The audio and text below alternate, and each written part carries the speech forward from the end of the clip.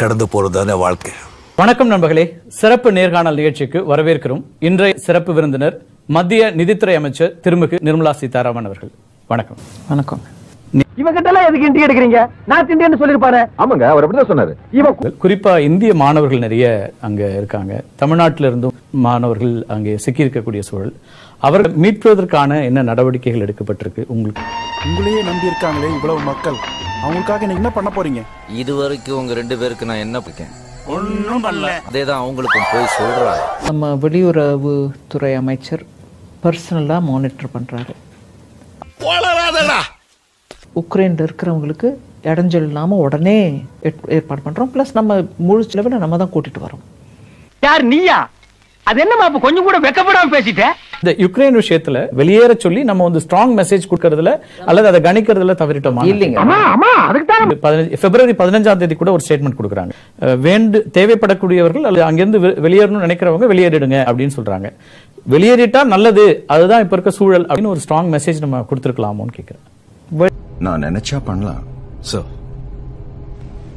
ஆனா பண்ண மாட்டேன். வெளியுறவுத்துறையில அதுக்கு தகுந்த மொழியை உபயோகிச்சு சொல்றதுதான் டிப்ளமசி.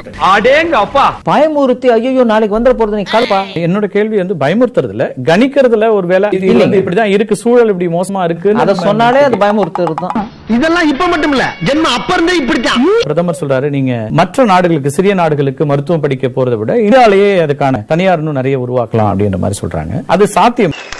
வாய்ப்பு இல்ல ராஜா, வாய்ப்பு கிடையாது.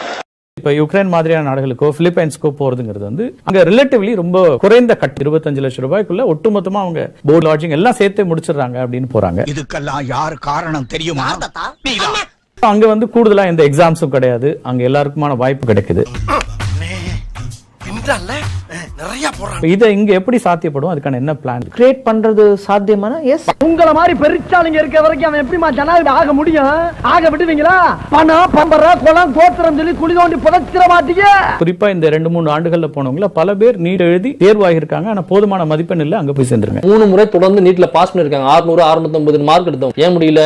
ஏன்னா அவங்ககிட்ட காசு இல்ல கட்டுறதுக்கு. அது அவங்க வாயில சொல்றாங்க. ஆக்சுவலா அவங்க சக்சஸ் நாங்கெல்லாம் சாக்லேட் கொடுத்து கொண்டாடணும். ஒரு ஹோட்டல் காவலாளியின் மகள் நீட் தேர்வில் வெற்றி பெற்று விட்டார், இதோ தமிழ்நாட்டுக்கு ஒரு டாக்டர் அப்படிலாம் சொன்னோம். நான் 3 தடவை எழுதியும் எனக்கு கிடைக்கல. டாக்டர் இல்ல போனீங்க. நான் டாக்டர் இல்ல, அதனால இப்போ நான் உக்ரைன்ல MBBS க்கு ட்ரை பண்ணிட்டு இருக்கேன். என்னப்பா செய்யறது? விதி விளையாடுச்சுப்பா. நாயே நீ விளையாண்டு போட்டு விதி மேலேண்டா பழி போடுற. உன்னை அப்படியே குத்துறேன். நீட் வந்து பணம் படைத்தவர்களுக்காக உருவாக்கப்பட்ட ஒண்ணு. பணம் இல்லாதவர்கள், ஏழைகள் படித்து பாஸ் பண்ண கூடாது அப்படின்னு நீட் சொல்லுது. அப்புறம் என்ன ஆரம்பிக்க வேண்டியதானே? ஆஹா, துண்ட தோல்ல வர்ற மாதிரியே தூக்கி போட்டு போறானே, என்ன பண்ண போறானோ? பல பேர் நீட் எழுதி தேர்வாகிருக்காங்க, ஆனா போதுமான மதிப்பெண் இல்ல, அங்க போய் சேர்ந்தாங்க. இப்ப இது ஒரு தடையா தான் இருக்கு. இவங்க வெளிநாடுகளுக்கு போக வேண்டிய தேவை உருவாகுது. சீட்ஸ் நம்ம இன்னும் இன்க்ரீஸ் பண்ணா, கழுது மேய்க்கிற பையனுக்கு இப்படி அறிவான்னு உன் மேல எல்லாருக்கும் பொறாமடா. நிதிநிலை அறிக்கை குறித்து கேட்கும்போது இந்த நடுத்தர மக்களுடைய எதிர்பார்ப்பு என்னவா இருந்ததுன்னா, ஒரு நீங்க டாக்ஸேஷன்ல ஏதாவது ஒரு எக்ஸம்ஷன் இன்னும் கூடுதலா கிடைக்கும் நினைச்சாங்க. அது ஏன் செய்ய முடியலையா இந்த ஆண்டும்? நான் என் கணக்குல என்னால பண்ண முடிஞ்சது நிறைய பண்ணிருக்கேன். இதெல்லாம் புயல் காத்துல உட்காந்து பொறி சாப்பிடுவான், அவங்கிட்ட போய் சொல்றா. அவங்க வீடு வாங்கும் போது அஃபோர்டபுள் ஹவுசிங் மூலமா அவங்களுக்கு இன்ட்ரெஸ்ட் ரேட்டை குறைச்சிருக்கேன். அதெல்லாம் கூட மிடில் கிளாஸ்க்கு தான்.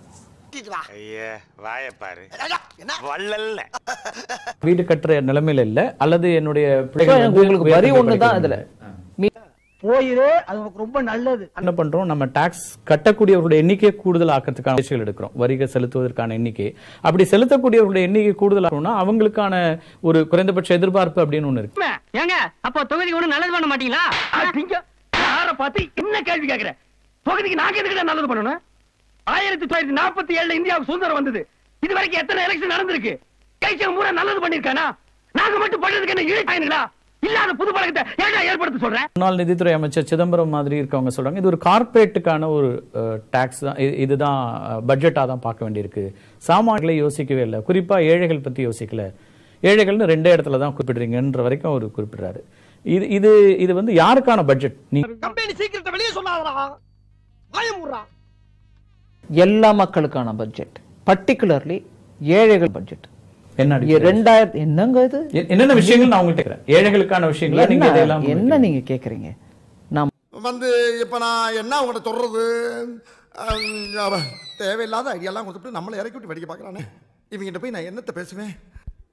தமிழ்நாடு மாதிரி ஸ்டேட்ஸ்ல இருந்து என்ன சொல்றாங்கன்னா, எங்களுக்கு போதுமான நிதி கொடுக்க மாட்டேங்கிறாங்க, மாநிலங்களுக்கு ஒதுக்க வேண்டிய நிதியை கொடுப்பதில்லை அப்படின்னு முதலமைச்சர் 2-3 முறை அந்த விமர்சனங்களை முன்வைக்கிறாரு. அதுல என்ன சிக்கல் இருக்கு? ஏன் மாநிலங்களுக்கான நிதி ஒதுக்கீட்டுல எங்க சிக்கல் இருக்கு? ஏன்டா தயங்குற? தைரியமா சொல்றா. சொல்லு, நீ தைரியமா நாளத்தை சொல்லு. சொல்றா. 2021 முழுக்க நீங்க எடுத்து பாருங்க. ஃபைனான்ஸ் கமிஷன் இந்த மாசம் நீங்க இவ்வளவு கொடுக்கணும்னு சொன்னா அந்த மாசம் அது கொடுத்து சில மாசங்கள்ல 2 மாசம் கொடுக்க வேண்டியதை ஒரே மாசத்துல கொடுத்துருக்கேன். 1000 பேரை பார்த்துருக்கிறேன், ஆனா உன்ன ஒரு ரூபாய் கூட நான் பார்த்ததே இல்ல.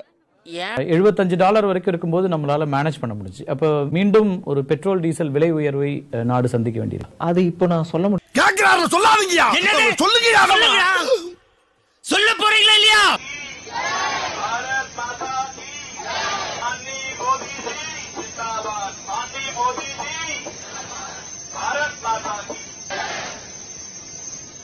கிளப்புங்கள். வெற்றிவேல் சொல்லுங்கடா வீரன் என்று.